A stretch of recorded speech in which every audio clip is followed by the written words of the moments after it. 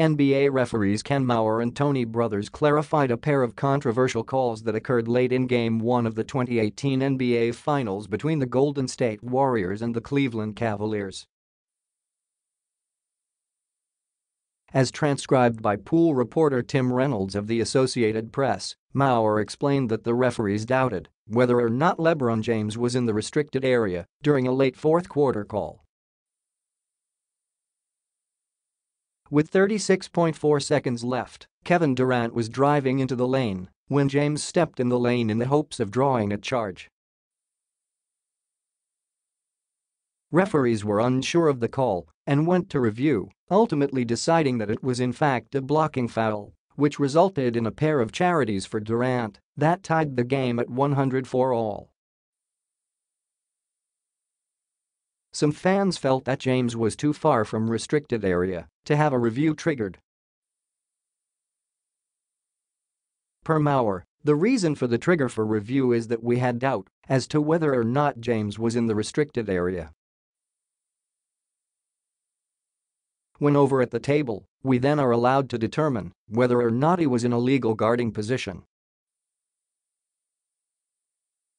It was determined he was out of the restricted area, but he was not in a legal guarding position prior to Durant's separate shooting motion.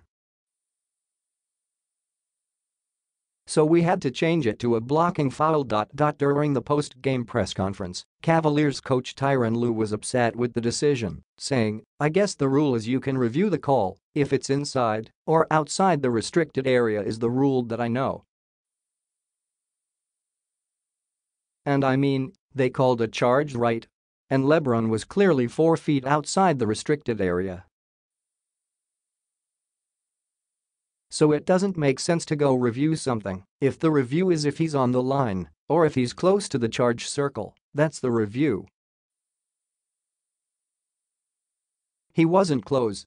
So what are we reviewing?" Fans online pointed out that the league used such a review mechanism earlier this season in a game between the Oklahoma City Thunder and the Indiana Pacers.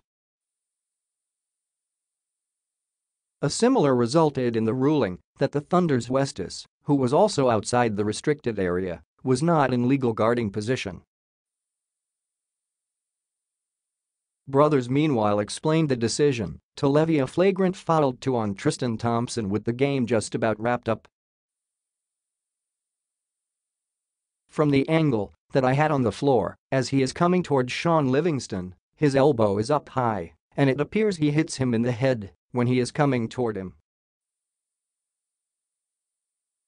So that's why I called the foul and ejected him. The situation escalated from there when Draymond Green went near Thompson clapping, which resulted in Thompson throwing the ball at Green's head, his hand also striking Green in the process. However, since he was already being ejected, no further sanctions could have been made at the point in the game, though the league will likely review it later on."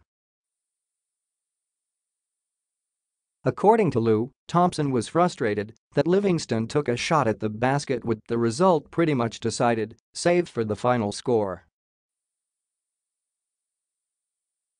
Thompson just thought Sean shouldn't have shot the ball at the end," said Lue.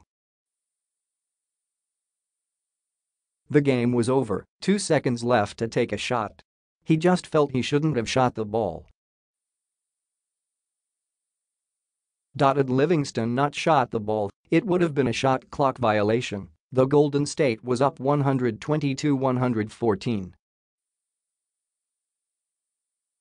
Senior Vice President of Replay of Referee Operations Joe Borgia also discussed the calls on NBA TV.